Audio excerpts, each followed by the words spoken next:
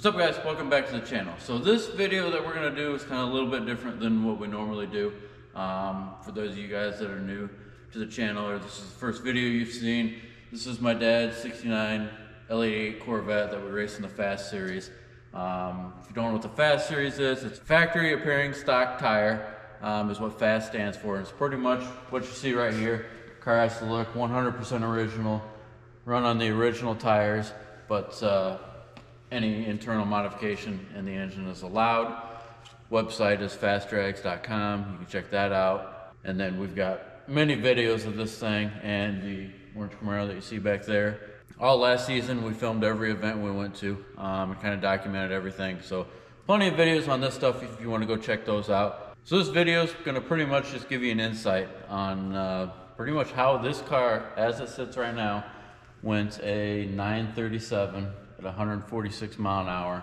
So we'll just start front to back and we'll start explaining everything to you guys.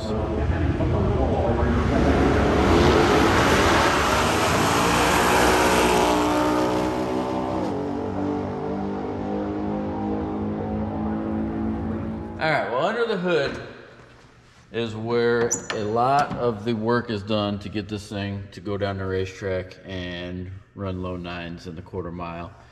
On the chassis dyno, we made right around 720 horse to the rear tires with this thing. Through the exhaust manifolds, full exhaust. So the exhaust manifolds have been heavily ported, extruded honed, and pretty much every trick you can do to the inside of the manifold. But from the outside, they look 100% original. They do flow very well, but do not flow as good as a header because this engine on the dyno actually lost 100 horse when we went from the headers to the exhaust manifolds. So they flow good, flow a lot better than a stock manifold, but we're nowhere near to this engine's full potential with a set of headers on it. Not factory. We've got the factory appearing big block valve covers on it, the factory intake with the correct numbers for this car. The intake has been ported and cut apart and welded back together, and a bunch of tricks done to the inside of that. One of the tricks that we've got to these that we're actually not secretive about, if you go back and watch all our videos, I'm explaining what I'm doing on the laptop and everything, is the timing controller that we have on it. So the distributor appears like a stock or a MSD distributor when it's actually a Holley distributor that is controlled by Holley FI. Now Holley FI was made for electric fuel injection, so we're not using the fuel injection part of it, but we do use the data logger, the timing controller, and all that as huge ways to improve this thing and make it go down the racetrack. Because if you're just driving down the track, you're supposed to be reading your air fuels and you're looking out your side window, watching the fans and looking at the car that you're passing and everything. You're not paying attention to your air fuel gauge. You got no idea what the car is doing going down the racetrack. And you get back to the pits and you want to make a change. Well, guess what? You don't know what kind of change you're going to make because you didn't read your air fuel meter. So that's a huge thing in these. Not being EFI, not being able to change air fuels going on the track, you got to be on that. We jet these things all the time, so that's huge to be able to record that going down the entire racetrack. Another thing that's big is timing controller. So this thing makes way more power than those tires will actually hold. So to be able to pull power and get into the throttle, get the thing moving down track, and then start bringing the power back in is a huge secret. And it's not really a secret, but it's a huge advantage to somebody not running that stuff, because when you're just sitting there playing with the throttle with your foot, and you're not going to be consistent, and that's just that is a big reason on why these cars are as fast as they are. This is a John Kilgore Turbo 400 in this car, 210 first gear. The 210 also helps us get into the throttle a lot quicker than the original 248 first gear. So yeah, this thing's been 142 60 foot, and right there I just gave you the big secrets to why this thing's been 142 60 foot. Front shocks, it's got adjustable front shocks on it that are honestly probably as old as I am and probably need rebuilt, but the thing works so well that we really don't want to touch it. But I do think we're leaving a lot on the table with not having a good adjustable shock up front. So we're gonna move back to the interior and we'll show you the inside of this thing.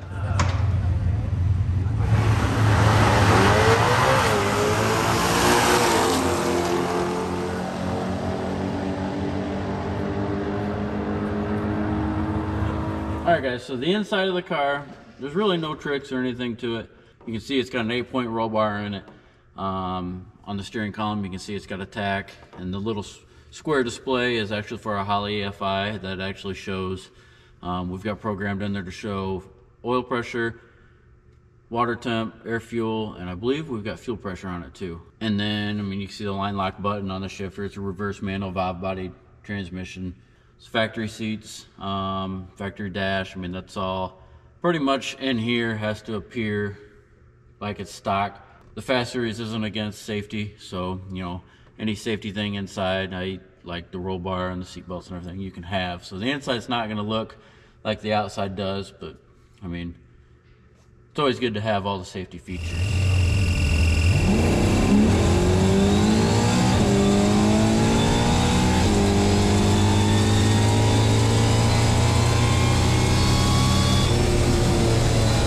Alright, so the back of the car is almost as important as the front of the car, and it's really right on the rear tires. Rear tires are Firestone wide ovals. We buy these right from Coker Tire. Like I said, they're G70 15s, but where you actually get them to work is, as you can see, they look like a slick. Everybody walks up and says, oh, I thought you guys ran original tires, you guys ran slicks on these. No, they're actually original tires that we have shaved down. A local company shaves them down for us till they're right about at the wear bar or a little less. Then we take them out and lower the pressure to about 5 in each tire and do a couple big smoky burnouts to get the tread wore off them, get a little heat in them. And then when you do it at like 5 pounds, it also squishes the tire down and breaks down the sidewall. So, you know, the tire's not, you know, rock hard. You don't have a real rock hard sidewall. This thing will actually wrinkle up the rear tires on a launch and, you know, make the tire appear to be a slick. It'll be all wrinkled up. I'll put a couple pictures up of it. But a lot of time has been put into the tires to get them to work like they do. Still has the factory IRS rear suspension on it. It actually still runs the factory single leaf spring. Still got the factory trailing arms on it. Really the only thing that's upgraded is the factory rear differential has a 12 bolt in it. And then we did upgrade the output shafts, and the axles actually were upgraded to aluminum. We've broken 2 aluminum half shafts this year. And we keep on going back to the chrome ollies. Now since we broke the second aluminum half shaft, we're gonna keep the chrome ollies in the car. But yeah, other than that, the rear suspension is, you know, 100% stock. Like I said, stock spring, stock IRS. Everybody thinks it's got a solid axle in it, but it does not. 410 rear gear, it's got a spool in it. And then the rear shocks are also QA1 adjustables that are just as old as the front shocks that I would love to upgrade. But since the thing works so well, we're gonna leave it alone for right now.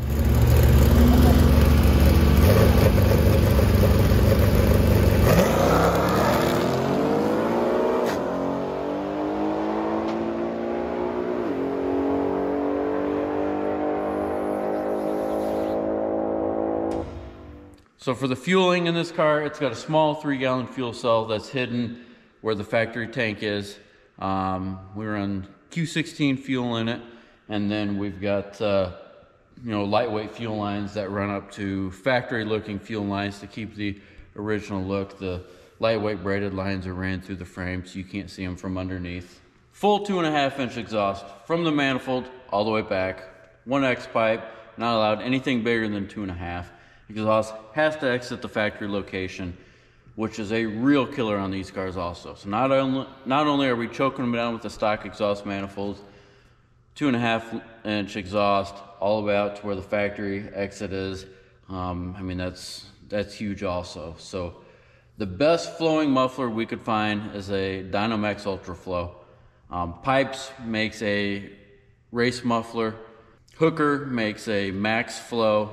So they're all pretty much the same design. They're, you know, a muffler filled with fiberglass with a perforated tube that runs right through them. They all made the same power within 1 horsepower at the rear tires.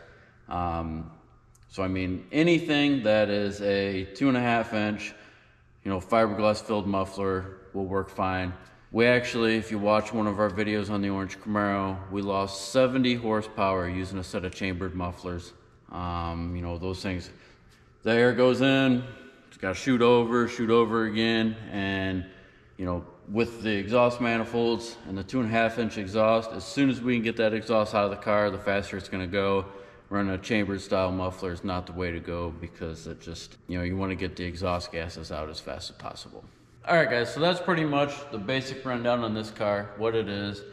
There's some things like, engine specs, cam specs, stuff like that, that we're not going to give out just because the engine builder has spent so much time on it, and we just can't go out and give away every single secret and detail that we've worked really hard on. We already put way too much information out, and yeah, some of the stuff we're gonna keep to ourselves. But Fast Class, like I said, if you don't know what it is, you can go to fastdrags.com and check it out.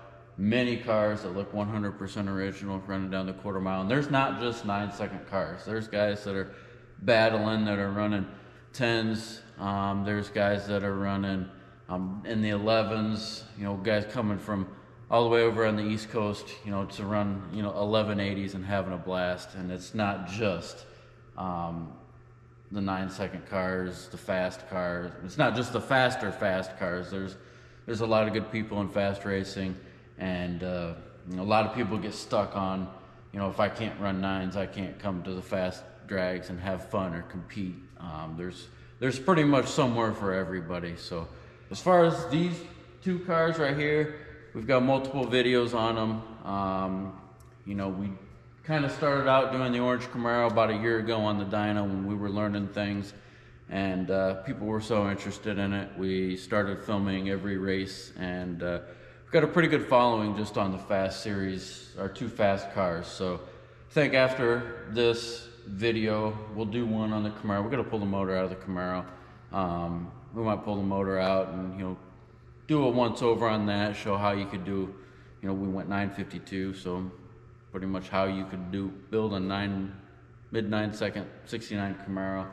We'll show our tricks on that thing too, kind of like what we did with this, and that'll make a cool video for you guys. So we're gonna end this video right there. If you guys are new here, you're seeing this video for the first time, be sure to check out our other videos. Be sure to hit that subscribe button, because all next year we'll be racing these cars, taking the camera with us, and some pretty cool behind the scenes videos of what actually happens at the track, and the changes we make to go down the track and stuff like that. A lot of in-car videos, which you saw a few of this thing, but a lot of in-car videos of a lot of other cars. We take that Camaro, we've got a Corvette that Ryan breaks when he drives, and all sorts of cool stuff. So yeah, if you're just new here, hit that subscribe button and follow along with us. So we thank you guys for watching, and we'll see you in the next one.